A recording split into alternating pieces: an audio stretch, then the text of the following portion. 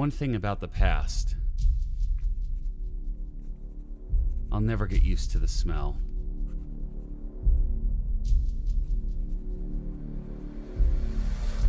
I guess it's a small price to pay. The food's not bad, and the beer, well, it's beer.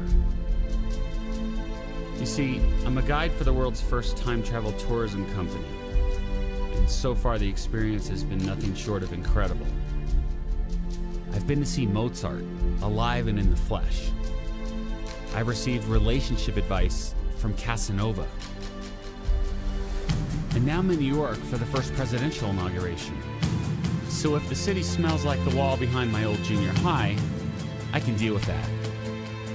History books and first-hand accounts have prepared me for what to expect. It's just something's off. Where's the anticipation? Where are the ringing bells? Where's the stars and stripes? And why is the British flag flying over Federal Hall?